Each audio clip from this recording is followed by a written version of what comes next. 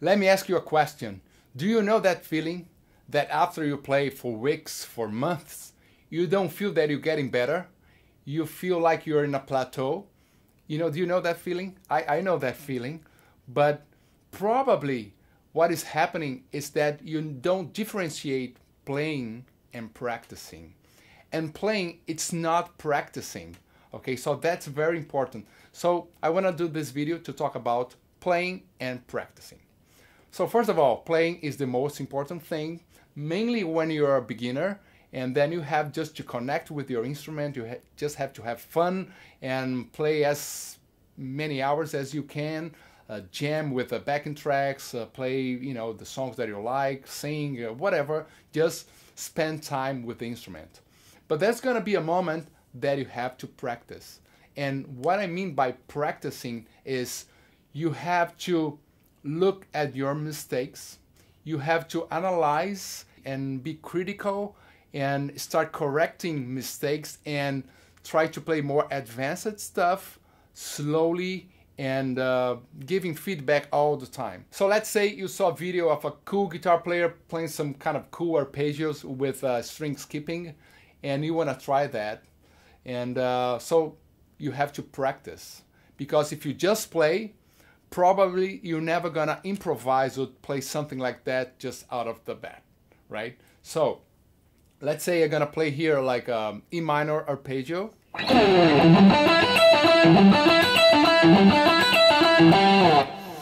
So it's not super complicated, but it's not as easy as playing just a pentatonic, right? Because we have some string skipping. So let's see the most difficult part of that arpeggio, right? So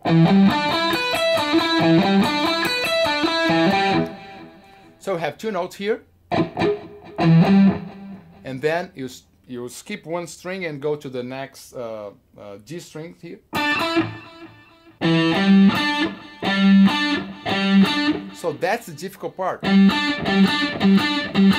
So when you're practicing, you have to focus on that problem here, which is the string skipping.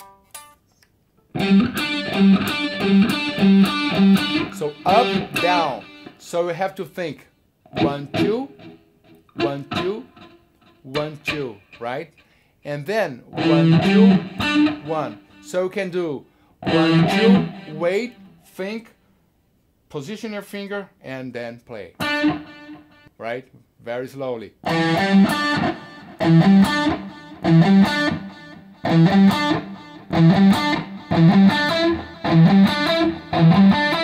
then you have the same problem here.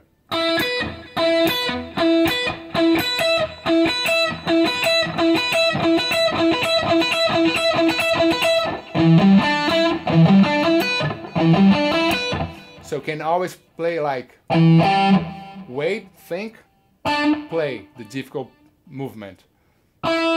Wait, play the difficult movement.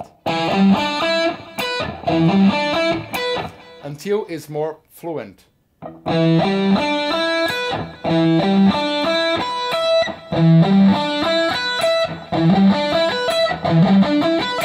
So if you want to go up,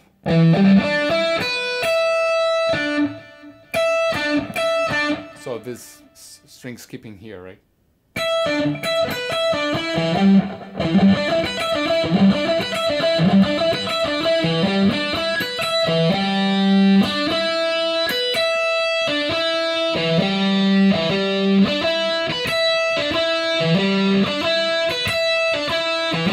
So give some time for you to think, and then you're able to play the arpeggio flawless, right? With not hitting other strings or whatever, you know. And after you master the movement, then you can start trying to play faster.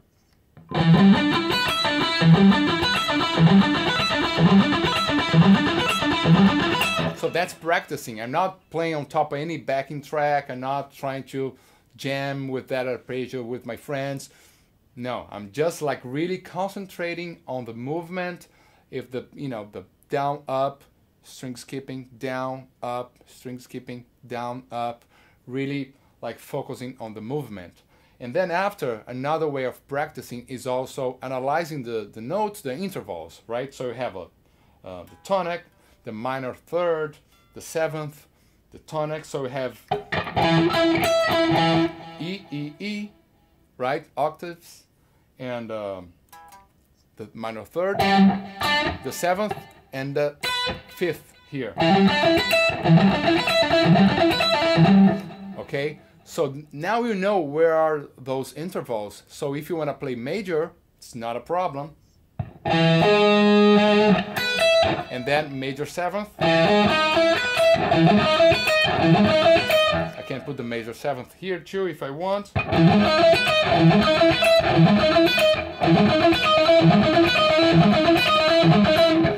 The technical part is the same, right? 2 notes per strings, 2 notes per string, string skipping. It's the same technical situation, but changing the notes. So now you can play major, you can play minor, you can play major with the minor seventh.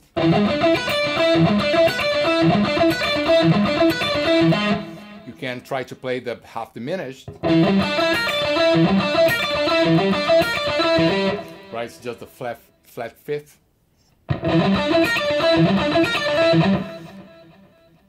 And the diminished as well. So diminished seventh. So now you're analyzing the intervals, trying to understand the sound, and then you can even create the entire exercise from major to diminished.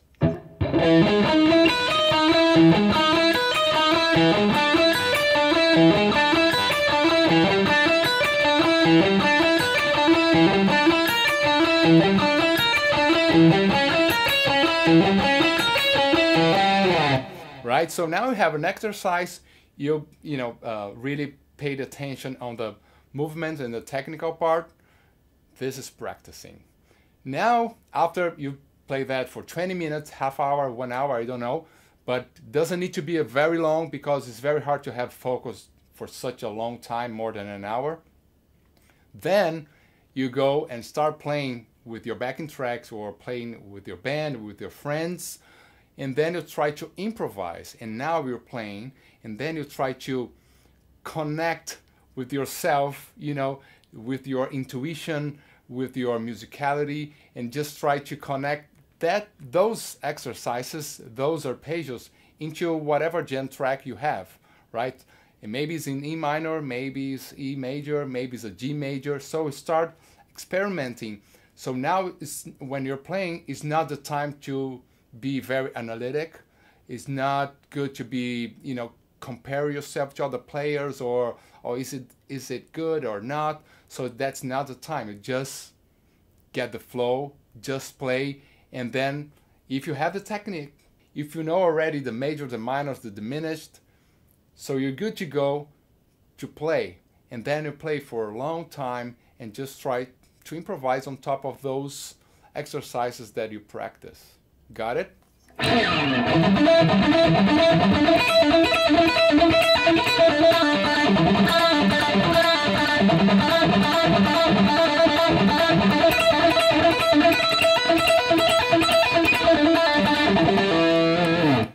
So I hope this video is useful for you.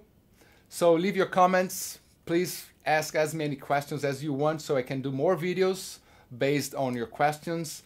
Subscribe to the channel. Activate the notifications, right? So this is very important so I get more excited to do more videos like this. And see you on the next video.